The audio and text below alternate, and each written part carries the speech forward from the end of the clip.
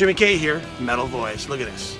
The Metal Voice shirts are now on sale. Just go to the video description to find out on how you can purchase one. Metal!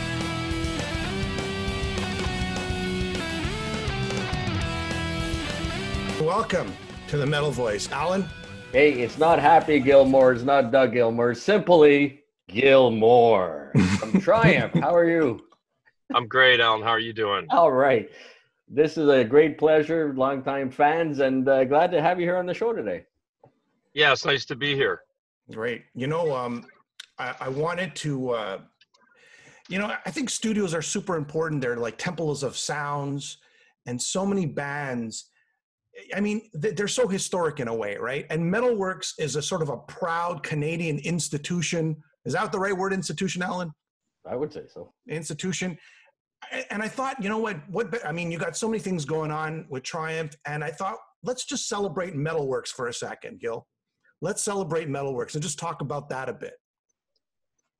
Yeah, I appreciate that. I mean, it's hard for me to imagine, and how many years have gone by in the rearview mirror. But when we look at the music, that's what tells us where we've been and what we've done and who we've interacted with. And we've just been very fortunate, because a recording studio is really just a host for a musical artist or a producer, a musical entity. And we've been lucky to we've hosted just some great artists. And it's amazing, Gil.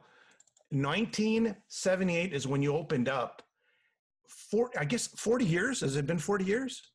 Yeah, the company actually started in 1977, believe it or not. And we only lasted for, I think, 5 or 6 months at our first location. And the spot where we are today opened up on Mavis Road, and we moved. So the original location, there was really no studio. It was literally just the guys in the band and some, at the time, cassette recorders. No. So you could, they had these, a little bit better than what they'd had previously, cassette recorders that you could, plug a microphone into and record the band. So that's how humble the beginnings really were. The company was actually called Design Staging, and we changed the name to Metalworks when we moved to Mavis Road in Mississauga. Metalworks before metal was even popular. Yeah, it was funny. I've been questioned about that word so many zillion times because in the first incarnations of the studio, there was a resistance of country artists and jazz artists and so on, and R&B artists, because they thought, oh, those guys just do metal. But you're right, metal was a new word, and you guys would know probably better than I would, considering the name of your show. But I remember first time I heard it was out of John Kay's mouth in Born to Be Wild. And it was really a new term. It really was. But we intended the metal in Metalworks to be what we understand it to be in terms of metal music. That was sort of intentional. Oh, there you go. Just some quick stats. And again, I'm just taking this off Wikipedia, Gil. 7 million albums in Canada sold, produced or mastered or a part of Metalworks, right? And 27 million in the US. That's insane. That's incredible. And if I name a couple of bands, you got Guns N' Roses, of course. You have Rush. You have Kim Mitchell. Those are the bands, of course. You have so many other bands, other flavors of music, right? Yeah, we've had a lot of international artists and so on, and I think at last count, some of the records that were done that originally maybe sold 1 million, that have now sold 9 million or 10 million, those kinds of things. Our studio manager did a count, and he said we're closing in on 200 million. Oh, wow. So it's interesting when you look back, but some of the Guns N' Roses as an example. I mean, I think we got a platinum award for Prince. Same thing. It's gone maybe 10 times platinum since then. So yeah, it's quite a collection. did a show recently, Gil, on their studio in Morin Heights here in Quebec, and I mean, you know, now it's just a shell. It actually caught on fire, and you know, it was one of the top studios back in the day, and you know, at Nimbus 9 right there in Toronto. Like, what has been the secret to your success when you see all these other ones and renowned studios falling by the wayside? Well, you know, you mentioned Morin Heights, which of course was a great studio, and you know, Andre Perry was you know, a kind of a godfather of sorts in recording here in Canada. Interesting anecdote: they got the first SSL. Was a very new brand of console at the time. They got the first SSL in Canada. We got the second one. Oh, Isn't that funny? And you know, I thought that they had some remarkable you know, achievements through that studio. I don't know, when I ask myself, you know, you're asking me what's the secret to the longevity of Metalworks? I think it's just one step at a time, trying to do a good job for artists, and really the credit goes to our engineering staff, which of course over the years we've had a lot of great engineers, and now our school is turning out great engineers. We just in the last few years, one of our engineers won the East Coast Music Awards Recording Engineer of the Year. I heard last week. Haven't even found out which one. Yeah. I know Riley Bell 2 years ago. Riley won the Recording Engineer of the Year, excuse me, at the Juno Awards. And, you know, I've never seen engineers typically winning that until they're in their late 30s or their 40s. And, you know, Riley, I think, is in the 26, 27 age group, somewhere in there. He's not even 30 yet. So we've turned out some really good engineers from our school, and that credit kind of goes back to the background of the engineers that have come through the studio. So I think longevity is, you know, being associated with the right producers and engineers, and just trying to have a studio be a comfortable environment, be a good host. How did it start off? Because I was, you know, we were fans of Triumph back in the day, me and Alan, right? Well, still am. Still am. Okay, sorry. It was still fans. Was it, hey, you know, did you go up to Mike and Rick and say, hey guys, I have this idea, or was it a band effort, or what was the sort of the beginning, the starting points of that? It was the, hey, Mike and Rick, I've got an idea. And it was followed by, it won't cost that much money, which turned out to be a falsehood, because actually Mike Levine alludes to this in our upcoming documentary about how it started with what did he say? He said something like, Gil's the kind of guy that'll tell you how to build a watch if you ask him what time it was. He says, that's the story of the studio. But truthfully, I mean, I proposed the idea of a demo studio, and I said, guys, you know, we've got to do something better. We literally started with a cassette recorder when we were on Dunwin Drive. So we moved over to Mavis, and I said, you know, let's do something better. I didn't know what better was, but it was intended to be a demo studio so that we could work on our demos. But it was kind of one of those, you know, I don't know, it's like a guy building his man cave. One thing leads to another. It's like, honey, this is only going to cost a couple of grand. And then 50 grand later, you've got the Elvis room. You know, I guess it was like that. And ultimately, we just decided, okay, we want to have a world-class studio. We were the first 48-track studio in Canada. We had, you know, success right out of the gate. The first record that was done there that wasn't Triumph was a band you may remember from Vancouver called Doug and the Slugs. Yeah. And bang, the record went gold right out of the gate. So it was like, that was kind of this is easy. Yeah, and that record was called Cognac and Bologna. And I thought, there you go, Bologna goes gold right out of the gate. You know, Gil, to do a second part to this in Toronto, I would love to do a walk around of the studio quickly. A walk around, you know, later on, if you're cool with that. Absolutely. We do tours all the time. It takes a while though now, because we're three separate divisions now. So our live sound and lighting company, it's still in the same area we are at 3611 Mavis, but it's a separate facility, just like our school is separate facilities. So you're welcome to come. You can tour all three and, you know, get a Metalworks coffee while you're there. What's the inscriptions like for the school? Because I mean, anybody's got a computer these days, are recording themselves at home. So I mean, schools like this used to be huge in the 80s and 90s, and now I'm just curious to see what the inscriptions are like. Well, we teach. You got to remember, we're teaching a lot of the technology. So for example, one of our programs is called electronic music production, which is an audio-based music program that doesn't really require the use of consoles and microphones and so on. So it's more analogous to the way film music is produced, you know, Foley effects and stuff like that. And it's primarily the turf now of EDM, DJs, hip hop, that sort of genre. Whereas we still have what I'm going to call more traditional audio programs where people want to understand how to record a guitar, how to record drums, things that can't really be digitized. You can emulate them, but we had a great discussion the other day about drums, as a matter of fact.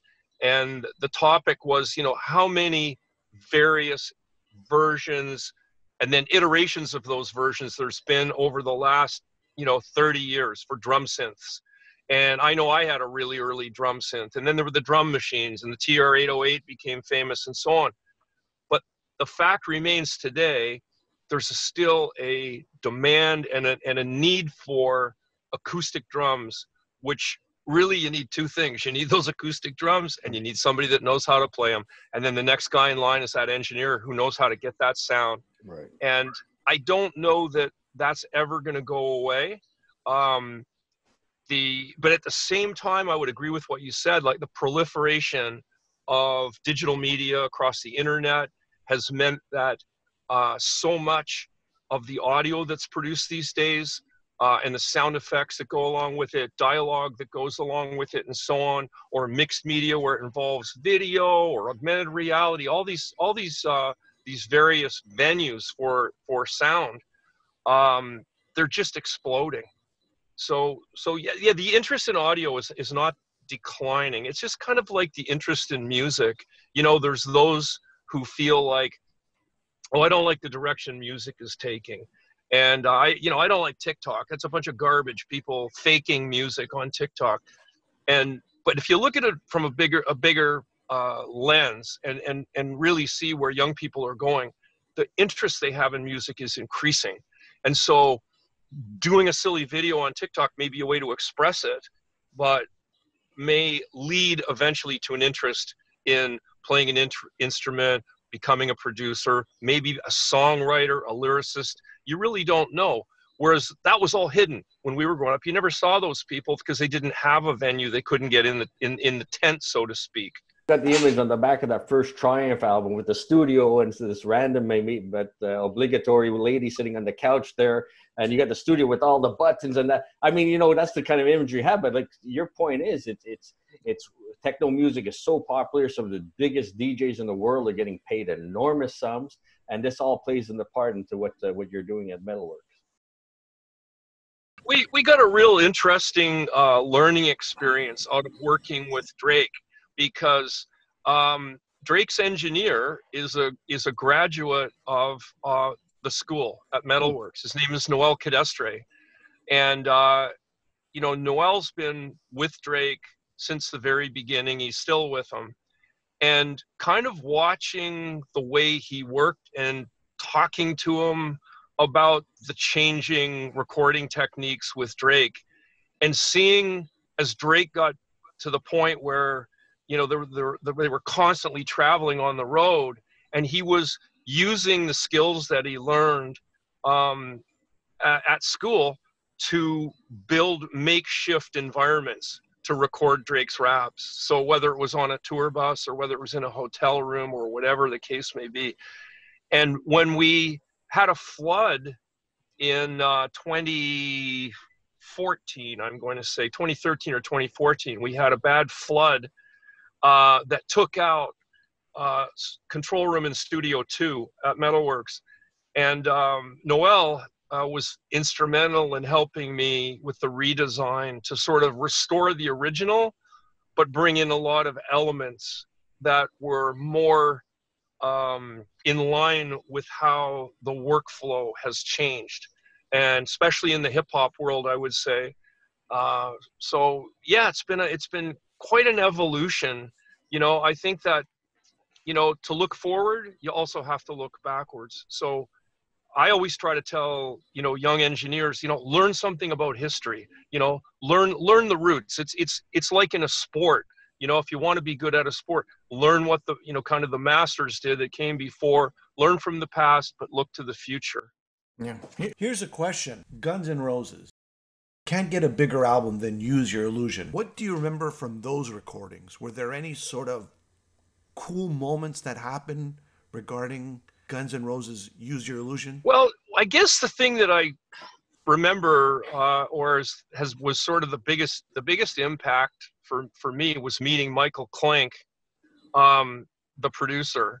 And Mike is he worked with Triumph just before he worked with Guns. Yeah. That's why Guns ended up coming to Metalworks, was because of Mike Klink bringing them there. And we've worked together off and on right until this day. And in fact, this year, well, not this year, sorry, 2021, a Triumph tribute album is being released. And the producer of the tribute album is none other than Mike Klink from Guns N' Roses fame. Yeah. As far as the guys, you know, Duff, I remember was absolutely the most, you know, kind of outgoing, gregarious, slap you on the back, hang out kind of guy. And Axl was definitely in his own space. You know, he did some very unique drawings in the lounge and on the console, you know, that got photographed. So he was constantly doing artwork all the time. But they were good guys. I mean, they you know, a lot of the stories you hear in the press about debauchery and so on.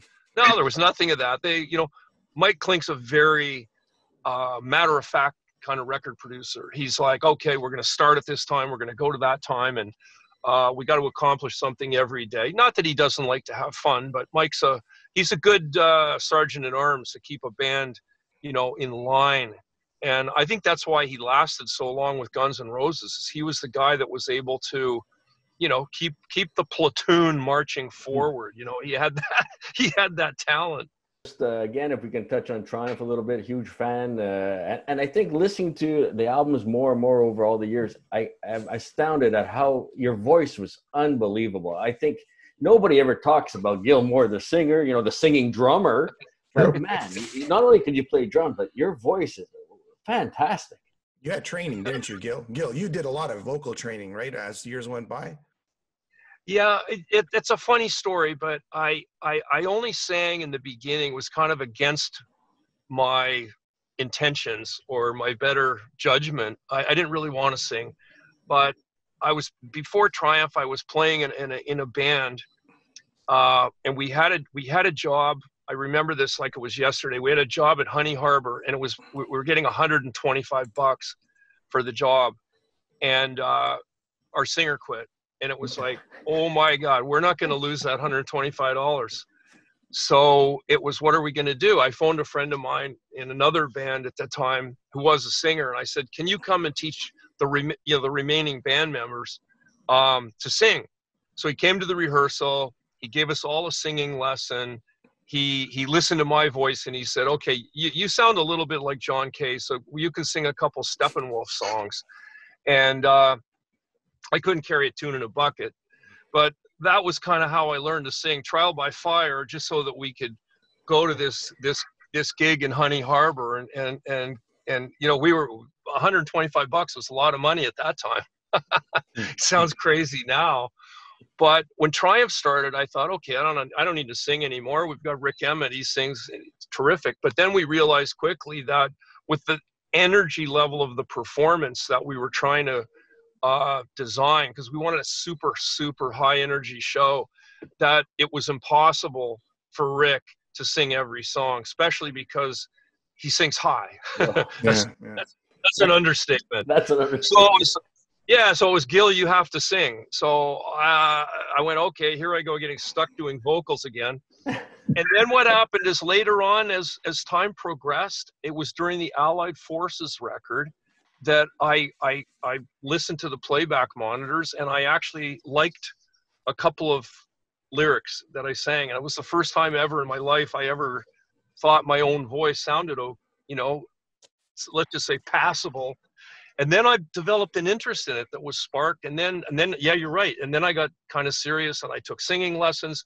And then I really started to enjoy singing, and more and more and more and more. And actually, when Triumph finished, I think I was starting to enjoy vocals more than drums. That's a strange story for somebody that really didn't like it and didn't want to do it. And then, really, when I learned bel canto from the late Ed Johnson, who was an opera singer, and I realized, gee, there's a real science behind singing, and you know, it's actually a lot of fun. It just changed my perspective. Whereas in the early days in Triumph, we'd go into the studio, Mike Levine would try to get me to cut the vocal, and I'd be like, is it done yet? Is it done yet? You know, I'd be like, one take. Is it done? Is it done? Have you got what you need? Have you got what you let me out of here. I don't like doing this. You know, to Alan's point, I got to say, to Alan's point, after Allied Forces, okay, with Never Surrender and Thunder 7 and so on, your voice, you could tell there was more of a passion, and you really started getting into, like, I mean, I would say Thunder 7 is probably you and Rick's best vocal performances, like together, right? As a combo, the trade-offs, and, you know, and just in general, it just kept going uphill. At least that's how I see it. I'm not trying to kiss ass here. I'm just trying to say it like it is. Well, the Killing Time song, I mean, that was a great interplay between the two voices. Unfortunately, we didn't see that too much on many other studio albums. So, yeah, Rick was very good at, well, he was good at many things musically, but one of the things he was very good at too is this kind of orchestration of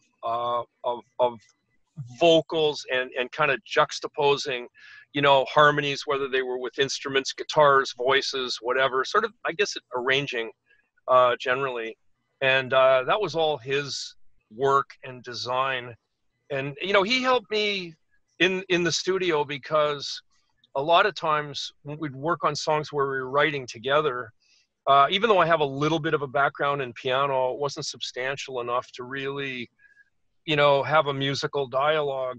So I would hum things to Rick, and then he would create the melodies on guitar, and we'd make suggestions and start working from that point. That's kind of how we collaborated. So yeah, that Killing Time, getting back to that, was quite an interesting piece. But that's really all Rick Emmett, his compositional skills. You know, it's funny, because Rick Emmett, we just spoke to Rick Emmett not too long ago. And he said if it was up to Gil Moore, we would be more of a hard rock, heavy metal band. And he meant it in the nicest way. Don't get me wrong. He meant it in a nice way. He loves you guys, but don't get me wrong. But Gil Moore wanted a heavy metal band. That's it. Is there truth to that? Rick saw the name of our show, and I think he was a little hesitant to come on. Yeah, I agree with Rick.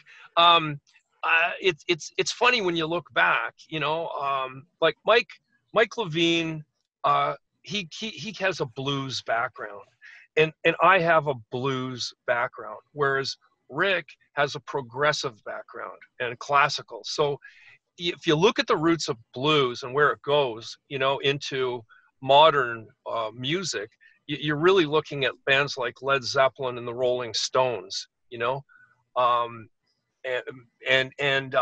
Deep Purple. You know, you can really see the blues influence in those bands. You know, the progressive side, and sometimes there was a mix. Look at Ritchie Blackmore and Deep Purple. You know, he had a very neoclassical. Yeah, there you go. So with Triumph, yeah, I guess the blend of musicians was such that we had a guitarist who was from a different background than the bass player and the drummer. And maybe that's what worked. The fact that we had kind of a blues rhythm section, with Rick's sort of more progressive approach or layer. I guess Rick's point would be I was always trying to push the band in heavier directions. That's true. That's absolutely true. And even to this day, it's like I like all kinds of music. So don't get me wrong, but I love stuff that's incredibly heavy. Oh, actually, I had one more question, Gil. Yeah, sure. And it goes to the hard rock aspect of stuff, the US Festival, and you probably got asked this question so many times. How did you end up on the heavy metal day? I mean, yeah, Triumph is hard rock for sure, but it's a stretch in a way, right? The heavy metal day in Triumph and the US Festival. I think if you look at what's happened with metal, so when you got to the next generation of metal bands and bands like Metallica and Megadeth and so on, they were much heavier than what was considered metal, in the 80s. So if you look at the US Festival bill and you say, were the Scorpions a heavy metal band? I mean, they were very melodic. Van Halen was doing songs that at times were pop. Joe Walsh was on that bill. Joe Walsh is in heavy metal.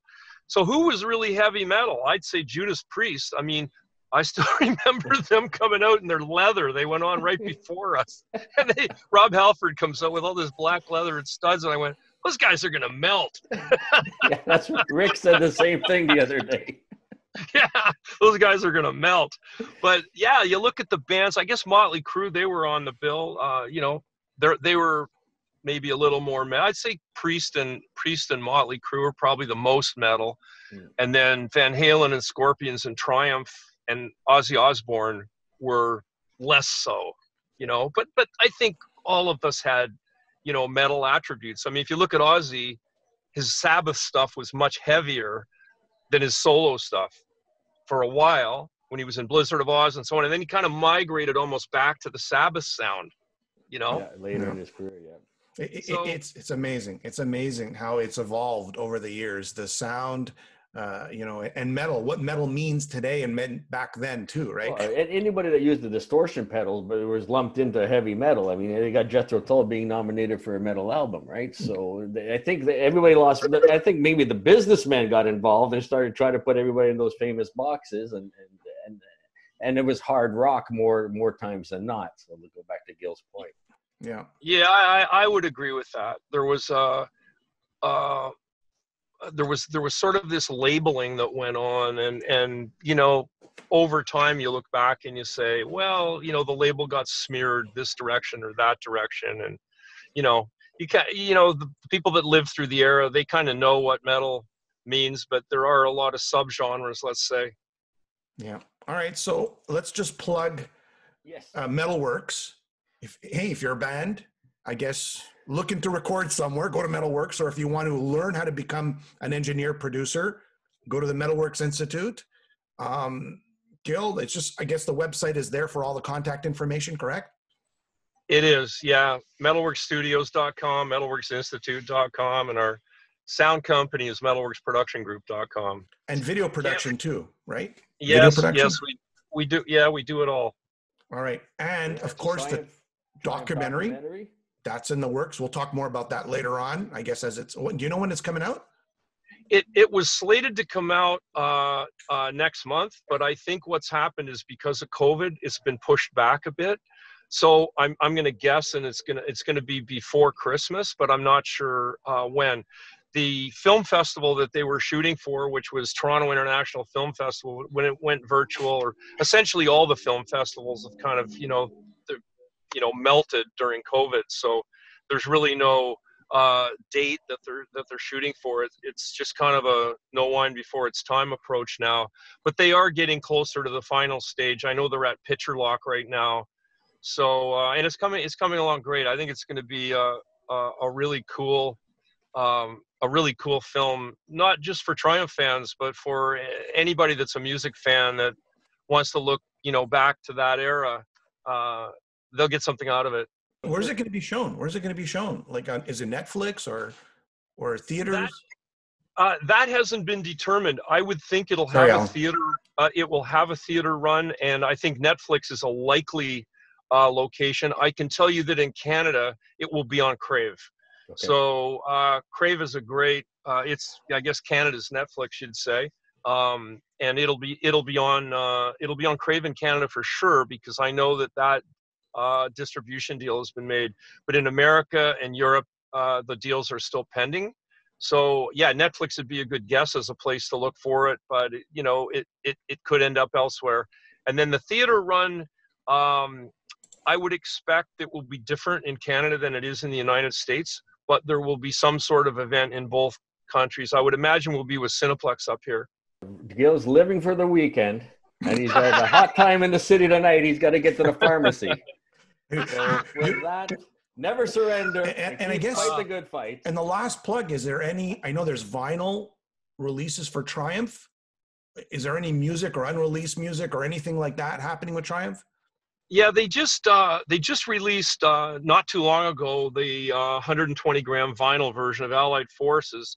Ooh, and next up is the tribute album that I mentioned with Mike Klink. And it's going to have some fantastic guest artists on it, including a return of Phil X. Oh. So yeah, so it's going to be a lot of fun. Mike was, I'm going to guess that will be out in maybe the spring of 2021. Mike was starting to record it in Los Angeles anytime right now. He was supposed to start in July, but he was having trouble getting the studio availabilities that he wanted because of COVID. But he'll be starting up this month in August. So that'll probably be the next release.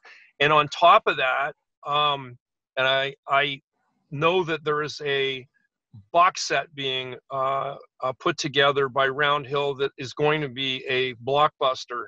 Oh, like, yeah. There's never been a really, really big, thorough box set done on Triumph, and this one is going to be a 5-star version.